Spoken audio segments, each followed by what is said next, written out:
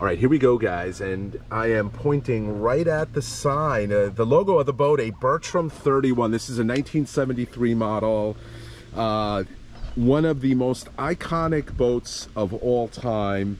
A C. Raymond Hunt design, and for those of you that don't know who C. Raymond Hunt is, he is literally in the top echelon of boat architects of all time.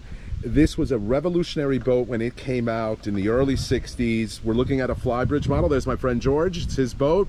We're gonna do a quick tour of it, and this hull, or a hull very similar to this, won a race, one of only two boats that actually competed that day. I think 1960, a Miami or Florida to Bahamas race, and again, revolutionary. 24 degrees of dead rise, 31 feet long, 11.2 beam. It's actually just under 31 feet. Don't grill me in the comments. I think it's 37, 30 feet, 7 inches. But enormous fishing cockpit. And this one is beautifully, beautifully restored, mostly restored. We'll look at the inside, that's not restored. And there's George. We're gonna step up to the flybridge and learn more about the boat up there. And we'll do a full tour and walk around, and then we'll give some info on George's business. He does sunset and wine and cheese tours here in the beautiful North Fork of Long Island with this boat. And I mean, it is just stunningly gorgeous. I'm not sure how it's gonna show in the video. I hope it does. But just an amazing boat. Really one of the, if you think fishing boats of all time, if the 31 Bertram is not at or near the top of the list, I'm sorry, you're crazy. This is as good as it gets in terms of classic fishing boats and fishing boats in general. So we're gonna jump up to the flybridge and chat with George. I'm up here in the flybridge, looking forward, and man, it feels like you're in a semi-truck. You can see everything from up here, and here we are with George. George, how did you find this boat? So I'm going to tell you, this was a bug of mine from a little kid. Obviously, you know, back when I was 13, you know, my family couldn't afford a new one at the time. I think they were going for $65,000. So I said, you know, one day I'm going to find one and I'm going to buy one. And, you know, I traveled all across the Eastern Seaboard. I've looked at about 15 of them before I finally found this one. And she was just beautiful, and then we started restoring what we can. Yeah, and I'm looking at the helm here, and man, this looks like a brand new boat. You got 3 screens here, 3 garments. Why don't you tell us a little bit about what, and I'm curious what the raised lower, I presume that's the windlass, but. Yes, so we have a brand new autopilot, windlass, high water alarm, Bluetooth with radios, all new speakers. We had 2 VHF systems put in. Below we have 110 outlets. We have USB charging all over the place. And then we have a completely new lighting dash here. All the wiring was redone. All the LED lighting, side lights, front lights, light bar. This boat has everything. Underwater lighting. All the groundings were done, the through holes were done. We just went through every single light fixture, every single ground to make sure it was tight. We went with Italian ball valves on everything. We didn't cut corners. Yeah, and what is she powered with? She's powered with the Yanmar 6LPs. Okay, those are the 315s? Yes. Good running boat. She cruises about 25 knots. You know, and I think that's all you really need. And that's, you know, that's not slow. I mean, 25 knots equals about 28 and a half miles an hour, I think, if I'm doing the math correctly in my brain. Fuel. Yeah, no, I know. At that speed, I'm presuming maybe 7 gallons a side? Yeah, okay. About that. Yep. Okay, and the isinglass looks like it's in really good shape. All this was new. This was all done. We actually created a complete full enclosure because we all like to, you know, blackfish when blackfishing season comes. Yeah. So I had a 110 outlet put in right here with a waterproof box. You could put your little heater in, run your winter time. You want to run down to North Carolina, whatever you want to do from New York, you got heat. And how does she ride? Having never ridden on one, is it as legendary as people say? It is. I mean, 3-4 footers come at you from a wake of one of these other, you know, sport fishes, and you don't. Most of the time, I don't even tab her, but you could if you wanted to just be that little safer. And she just slices right through. John, you have to remember, most of this boat is underwater. Yeah. So that's what you're dealing with. 2/3 of her hull is under. When she cuts through that, you don't see it. It's almost like a down east boat. Sounds like. Exactly. Very cool. That's the difference. Very cool. All right, so we have a big cockpit to go through in the cabin. Why don't we step down and go through that portion of the boat next? Sure. All right, we were just about to go down, and we realized we didn't go over these beautiful seats, including that aft seat here. George, apologies, we glossed over that. Tell me what we have here. So this design here was preferred by a gentleman in South Jersey called Holt's Boat Works, and he originally designed this part of the 31, which then took off. And a lot of times you see these boats on the internet, and they all have this type of design, which is great for seating because this top is a little small, but once you incorporate a 3-4 seater up here, it changes the game. Yeah. So that's the beauty. And did you buy the boat with this, or did you add it? Yes, I purchased the boat with this. Okay. I just made some covers for it. Yeah, and I see right behind it six rod holders. I'm big on rod holders. I try to point that out in any boat review I do, but for the fisherman in you, there you go, 6 rod holders. All right. Definitely. Oh, and yeah, you have the tuna teasers. Yeah, I see that too. We have a center rigger base up there. We just haven't put it on for right now. So yeah, she's for green sticking? fish. No, for us, just center rigger. Oh, just a center rigger to go out. Okay. Yep. Yeah, I'm not a tuna guy, but okay, for real this time. Now we're gonna go down and check out the underside of the boat. Let's head down there. All right, and now we're looking at the aft cockpit.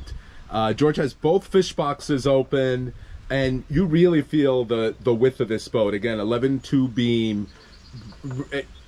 Very substantial. You definitely feel it when you're back here. George, what can you tell us about this area of the boat? So this portion of the boat, these fish boxes are probably as big as you're ever going to find on these boats, which, you know, you could fit in a 10-year-old if you had to stack them up here. They're pretty big. Again, this was a custom floor deck.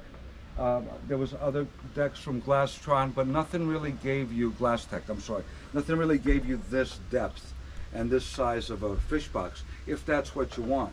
And then also we have live wells here, which, you know, were incorporated within the back of the boat. These were all custom made. Again, in the early 60s, a lot of this would have been revolutionary. Correct. Yeah. I mean, I know that we know the boat's a 73, but its history dates back to the early 60s. Fish boxes were not an option. It was coolers and everything else. Right. So here now, and then also this here. Yeah, I saw that. I didn't know what that was. So this is storage. I know Cabrera used to make a lot of kits for the sides. These were all custom made. Right.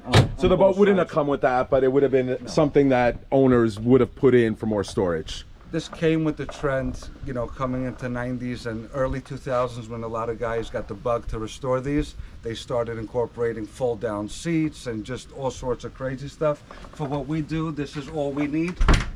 This is more than enough for storage here on the side for brushes, soaps, and everything like that. And you were telling me that this used to be more fishing oriented, but because you have the cruise charter business, the wine and cheese as we like to call it, you switched this out. Correct. This was a leaning post, so, you know, for trolling was great while you're out for tuna. You had your lines out, you had the clips on, you had everything going, and then, you know, it's just not needed. You know, it's better for people to sit here and have their plate of food. We put the chairs out. We have a custom sunshade that goes out, and now it became literally a wine and cheese boat. Yeah. But with its origins in hardcore fishing. Exactly. And if anybody did want to go fishing, we do offer that. Here, yeah, I see that. I see that. More rod holders. But she's capable. You know, she has her generators. She has her ACs for overnight accommodations. So she can. That's what I used to use it for. And I love this. These lounge seats, and I presume the two Yanmars we talked about are under there. Yes, correct. And but if you wanna, you know, just hit the sandbar, and we don't really have sandbars on the North Fork, but you know what I mean. You want to go. Yes. You want to go out and just enjoy the state park, or right. Enjoy the water. There you go. 2 beautiful lounge seats here. You can get away, you know, and that's the center riding. That's where the gravity of this boat is, in the center. Right. So the most stable position or spot to be on the boat is right on that cover. And, you know, thinking about race cars and street legal race cars, the ones that really handle well and are considered great performers are mid-engine, right? The engine is not all the way forward. And if you think about boats, it's probably the same logical thinking that if you can get the most weight of the boat in the center of the boat's naturally going to ride better. Factor that in with 24 degrees of dead rise, and you have a superior riding boat. I think so. I mean, they claim that the Caterpillars that came with the boat originally were the best motors for that weight-wise, because the heavier they were, you got it. Yeah. The Yanmars, you kind of give a little bit of that up. But you get Toyota reliability, and a lot of people don't know this, but Yanmars are really Toyota Correct. diesel engines. Yes, and you could just put two people on top on the engine covers, and it's kind of maybe sort of makes up a little bit. You're adding the weight back. You just make sure they eat a big lunch, and then you can get them on top. All right. How about we check out the cabin? Sounds good. All right, and we're inside now the 31 Bertram, and you can see the classic teak everywhere. George, is this teak or is this another type of wood, if you know? It's a mix. Okay. I have to tell you, it's a little bit of oak, it's a little bit of, I almost want to say a babinga type of wood, so it has its exotic feel to it. This was redone at some point, not by me, but it was done to a high level for when it was. Anything curved with wood is always money, whenever you see something like that. You know, and this door here, this was the bathroom, the forward bathroom here. Oh, George, we're going to get killed in the comments. The forward head. The forward head. Don't call it a bathroom. I've gotten dinged so many times for referring to it as a bathroom in boat reviews. But I love these couches, too. You're right. This would not have been standard in 1960, at least this type of material. It was? No. No, this is definitely not. This was a day boat. The day boats had just simply the bathroom forward, just like you see it, and then two different bench seats left and right, and that was one of their day boat configurations. Right. Then you had the overnight, where you're standing was a bathroom in the corner and a V berth in the front. Okay. Then they had the Bahia Mar, which you know as well, but that was an express style boat. Right. So and we didn't really talk about that, but there were many versions of the 31. We're looking at the Flybridge. There was the Sportfish. There was the Bahia Mar. I mean, the Express. You've gone over some of them. I think the Flybridge, though, I think I was reading on the 31 Bertram site, over 1,800 produced through the early to mid 80s.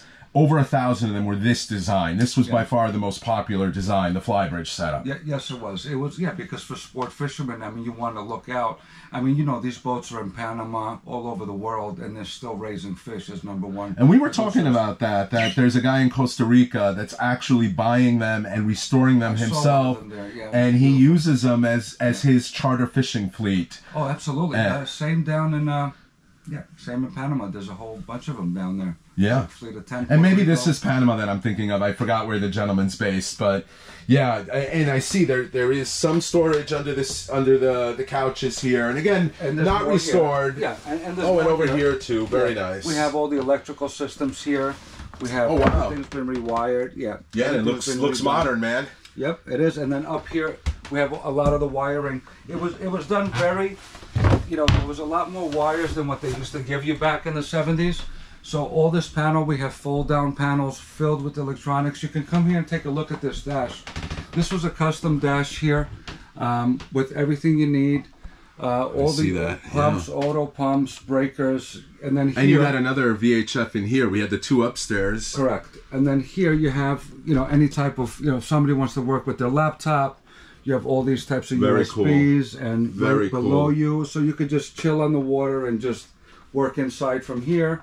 Have your it's air conditioned because I noticed it's a humid day here in Greenport, New York, or East Marion, New York, and coming in here, I was like, oh, it's cool in here, and you said you had the AC running, and also LED lighting everywhere. I mean, that's the name of the game today. LED here. You have plenty of light at night, out by the cockpit. Under gunner lights, underwater lights, so she's lit up. So George, if somebody did want to book a cruise, or if somebody's even just a fan of a Bertram 31 and wants to book you to go out and experience it firsthand, or a sunset cruise, or a wine and cheese cruise, or any type of charter, if you will, how can they reach you? So we have our emails, info@rarebreedmarine.com. And we're pretty good with emails. We also have a website. What's the website? rarebreedmarine.com. So people just usually go on that and inquire. Okay. And a lot of people want to go to Block Island. I mean, it's endless where you can go here in the North Fork to Sag Harbor, or just pull into a restaurant and say, "Look at me." So to speak. So we get a lot of compliments on the water. A lot of guys pull up next to us and say, I would be one of those guys if I saw you. Actually, we were talking about this when we spoke a few days ago. There's a 28 in Sterling Harbor, where my boat is based, a 28 Bertram, and I make a point of always telling the guy, oh my God, beautiful boat. She's a very good running boat as well. Yeah. All right, so I'll include all that in the description. Okay. George, thank you so much. You're very welcome. Behind the scenes, thank you, Marina, George's girlfriend, for helping us with the cushions and stuff. And again, I'll include a link to all this in the description. As always, if you like these videos, hit that like button. And if you're not already a subscriber and you like content like this, please consider subscribing.